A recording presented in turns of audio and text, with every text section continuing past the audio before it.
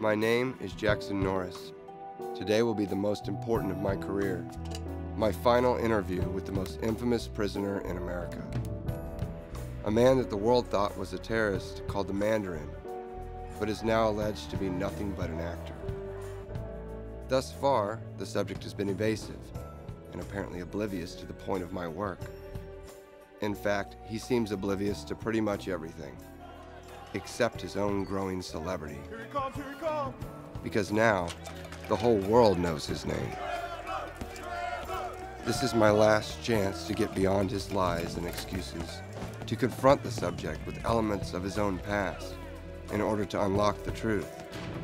Because we need to know, once and for all, who is Trevor Slattery?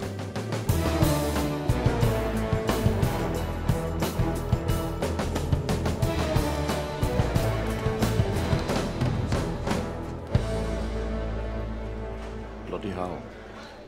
It's not exactly the Ritz, is it?